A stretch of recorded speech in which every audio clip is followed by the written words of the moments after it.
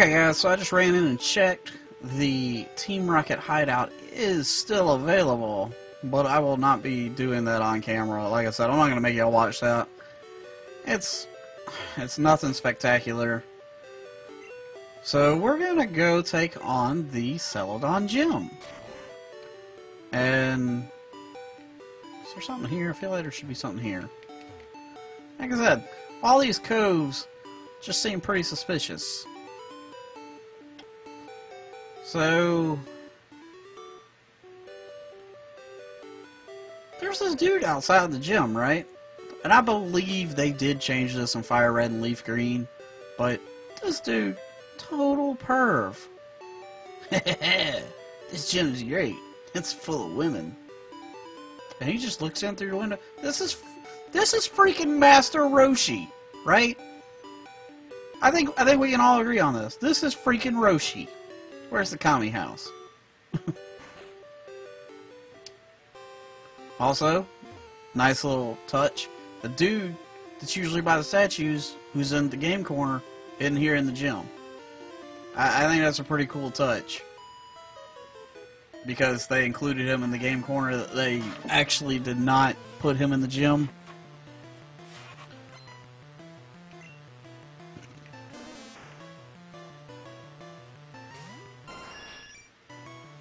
Alright. We got our Pidgeot, who's going to be super strong in this gym. Thanks to Thanks to Flying being stronger than Grass type. Pidgeot should be able to like sweep this whole gym without even taking any damage. Except for maybe Erica herself. But I'm kind of hoping that we don't even have to go heal.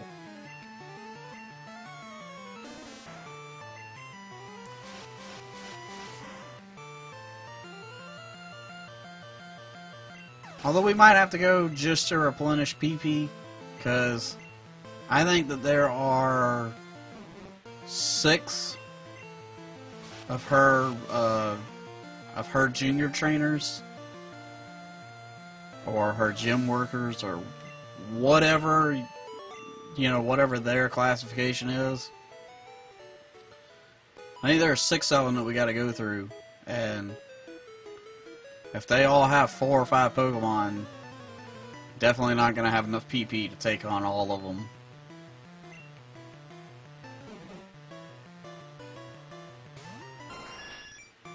But so far, we done knocked one out and haven't taken any damage.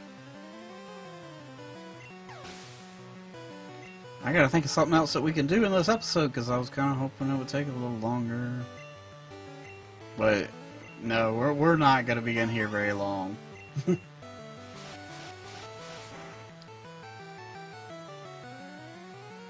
I mean, at this rate, we're at about 3.5 minutes in the episode now. At this rate, we'll probably have this gym beat before 10 minutes.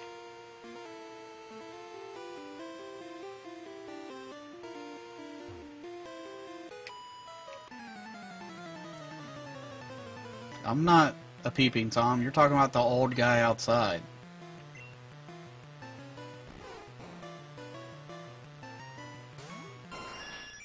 Also, my name's not Tom.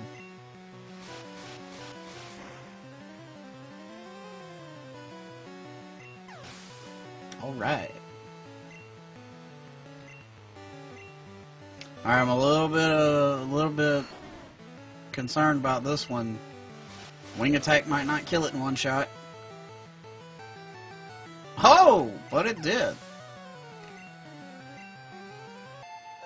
And Pidgeot grew to 37. I think Pidgeot is now the highest level in our party. Might as well go ahead and cut my way through.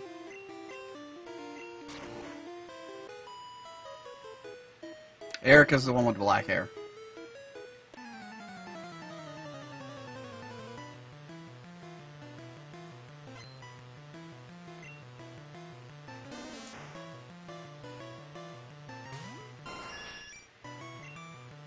Where we at? Oh, we still got 27? Cool.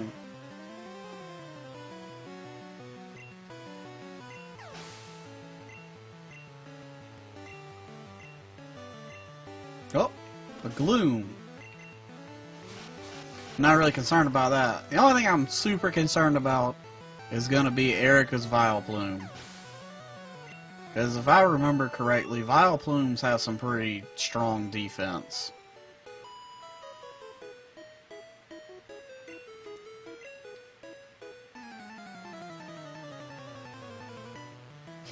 We are cleaning house.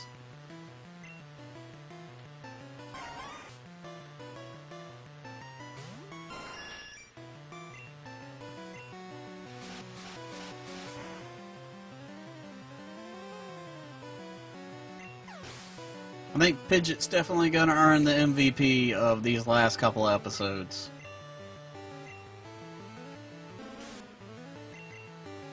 Definitely earned a permanent spot on the team. I think Nidoqueen... I've said it in previous episodes, the only thing Nidoqueen's got going for it is if it can learn Surf and Strength. Put two pretty strong HM moves on her. That's going to be her only saving grace at this point.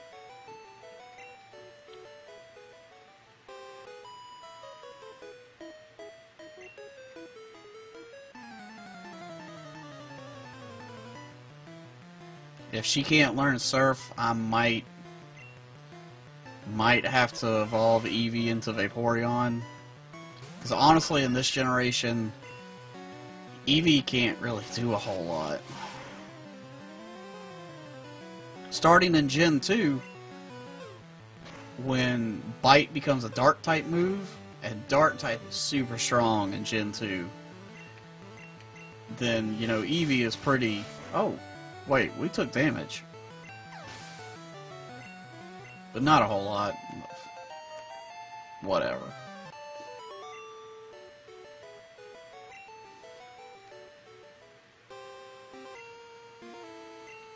But yeah, once Bite becomes a Dark-type move, Eevee can be a little fearsome.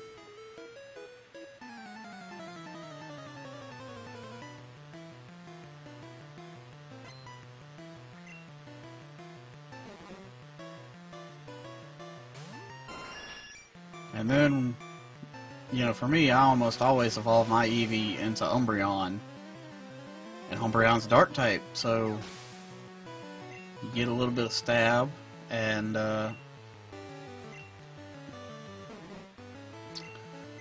you know, they introduced Espeon and Umbreon in Gen 2. Espeon's a Psychic type, Umbreon's a Dark type. But Umbreon learns Psychic type moves, so I always felt it better to go with Umbreon, because then you get Dark type and Psychic type. How did this tree grow back so fast?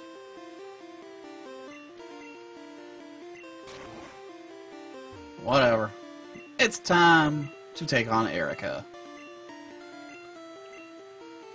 And I am very confident that Pidgeot will be able to sweep her no problem.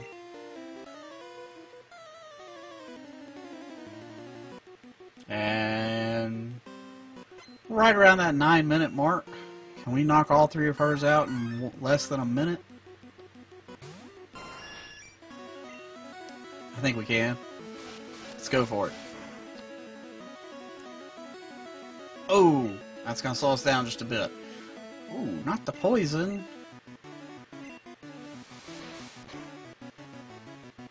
Alright, well, because we have a status effect now, that's going to slow things down.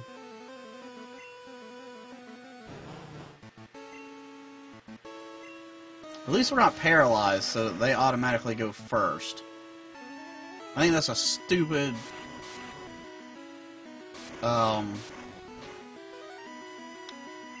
byproduct of being paralyzed, is that if you were faster, you're now slower than your opponent.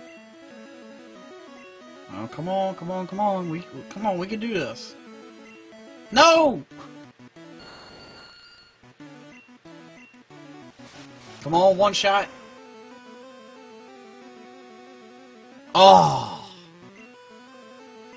So much for beating Erika before we hit the 10-minute mark. But we got so close. At 1 HP away from taking it. But hey, we still beat her. We're still right around the 10-minute mark. About 10.5 minutes in.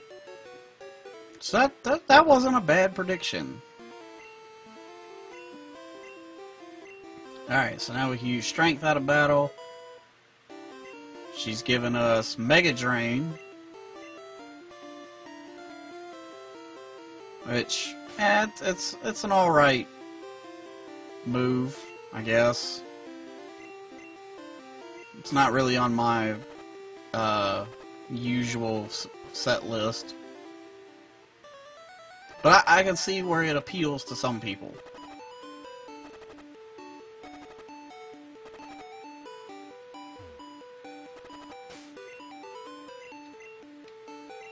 I have used it in the past, and you know, it's just not for me. There's gotta be something up here. Yeah.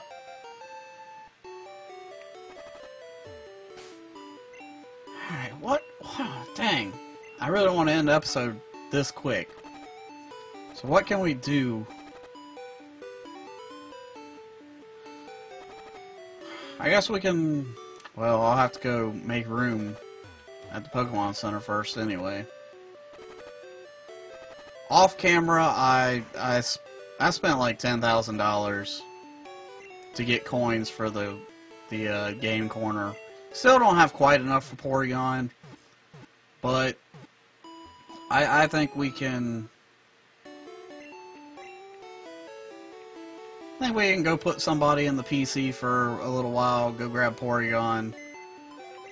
Depending on how expensive the rest of them are, I might keep coming back and, you know, dropping some cash here and there to get, like Pinsir and Dratini, just for the purpose of filling the Pokedex. I know, like, 2, 3, maybe 4 episodes ago, I said that we weren't going to fill the whole Pokedex, which I might have even said at the very beginning, but I want to... You get the experience share at 50 Pokemon,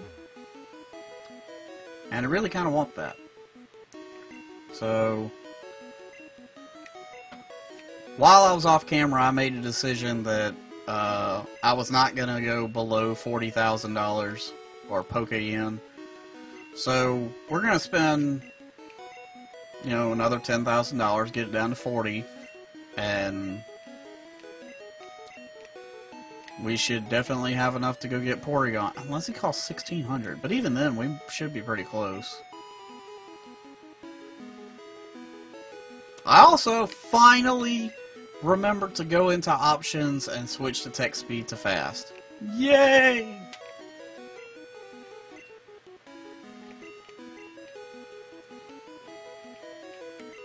I can't remember, was he 1,200 or 1,600?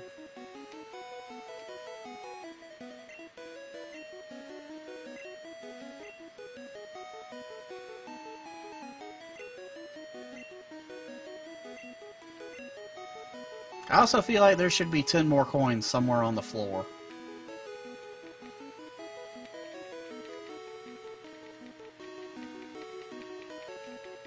But I'm not going to walk around again trying to find them. We did that part already. Oh! Whoa! What was I thinking? Why was I thinking he only cost 1,200? Oh! Who cost 1,200? Nidorino. Oh. Oh. Oh, that hurts. Alright, let's go ahead and grab Abra, because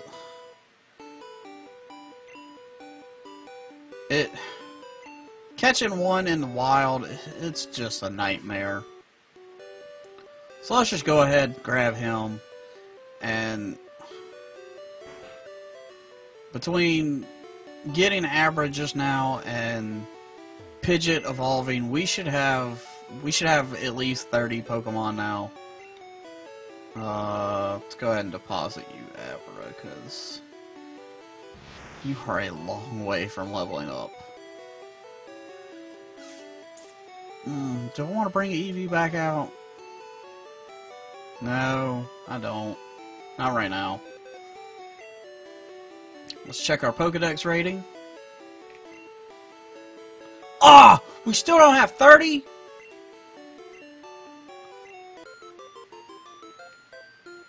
I could have swore I had 28 before Pidgeot evolved.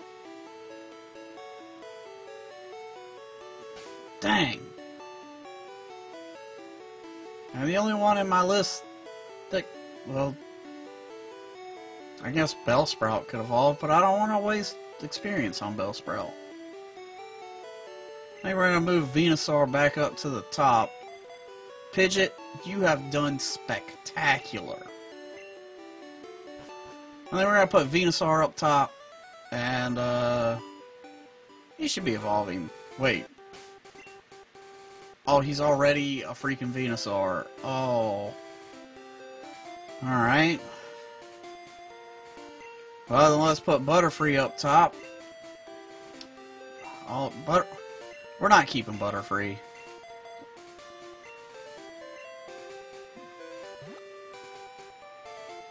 I know for a while I wanted to, but I just feel like there are others that we need to focus on, like definitely need to get a fire type. So, as you can see, I wasn't lying. Saffron City has 2 gyms. This gym, Team Rocket's guarding. So let's go take on the other gym.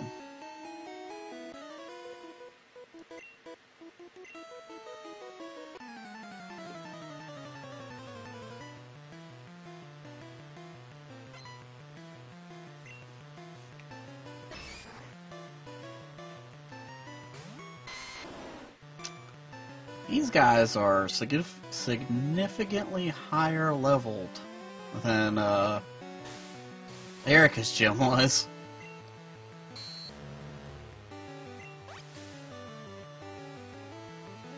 Alright, so we got the Leech Seed. Poison Powder did not affect Machop. Is Machop part ground type?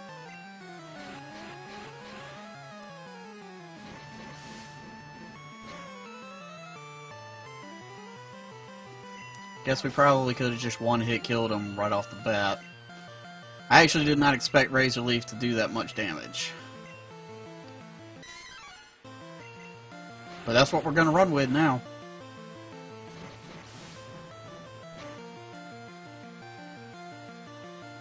Mankey just makes me want to play Tomba. Nobody remembers Tomba.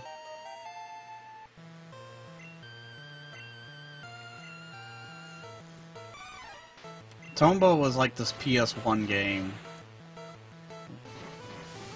It might have even been like a launch title or like a first or second quarter title, like right at the beginning of the PS1 life cycle. I never owned the full game, but I had a demo that, you know, a demo disc that had it on there. What? And that demo disc had like the first, I don't know, like 3 worlds or something. I don't know how many worlds there were total.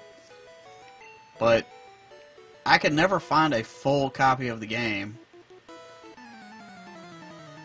You know, when I was younger. I've come across a few of them now, and they are not cheap. But, you know, I think I'm gonna break down and order it here soon. Especially after seeing Mankey's in this, it just kind of makes me want to play it. Because, like, your bad guys are pigs, and Mankey is kind of like a pig.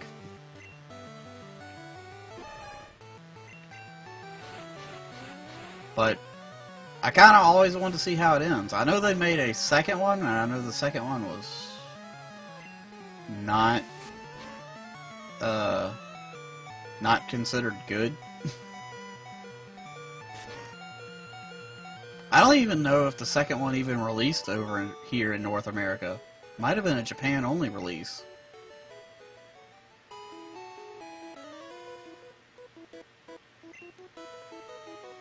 So now that they're on screen, you can see that this is not an official gym. You don't get a badge for beating this one. Instead, you get a Pokemon as a prize. Which is why I decided to just come straight here.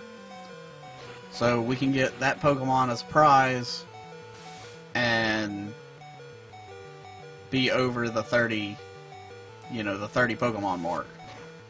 There goes Venusaur.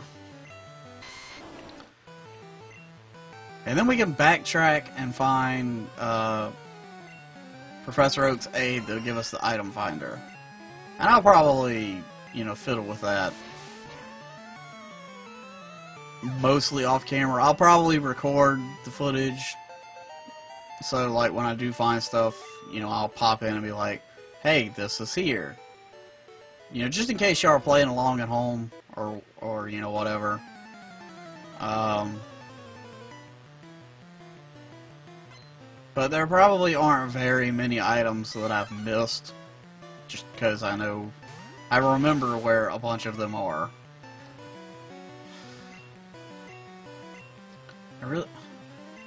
Man, I'm kind of fed up with Nidoqueen too, so I don't really want to waste experience on her anymore.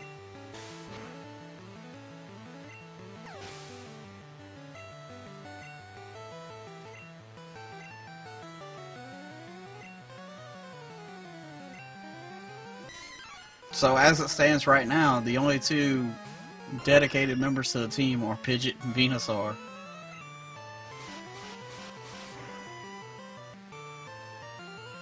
I really need to figure out who I'm going to take with me all the way. Because I can't just depend on the two of them. I mean, can you imagine facing Lance and Pidgeot and Venusaur both faint and I throw out freaking level 13 Bellsprout?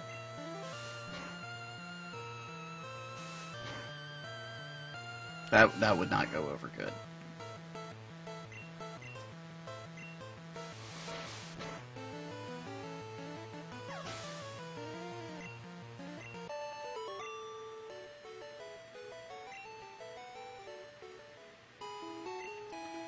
I don't want to go heal, because I think Pidgeot can handle it.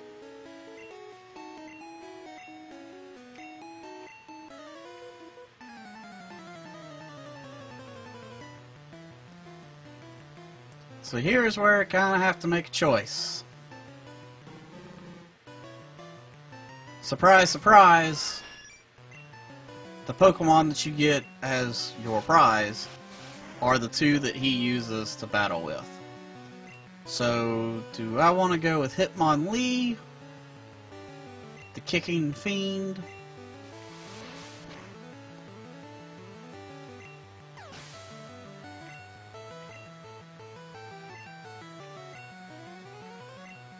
or do I want to go with Hitmonchan, the, I don't know, some type of punching reputation thing? I think that right there already tells you who I'm going to go with. I've always preferred Hitmonlee over Hitmonchan.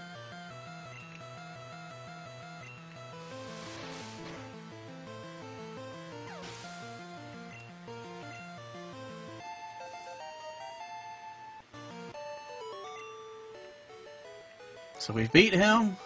Give me Hitmonlee.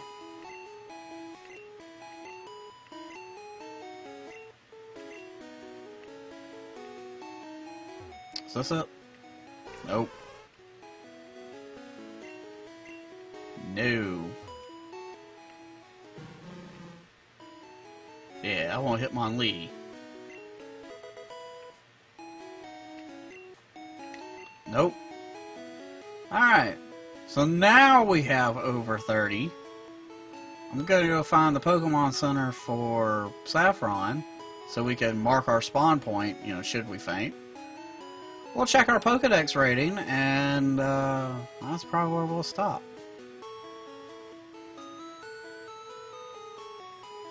Should be right around there. It is below me.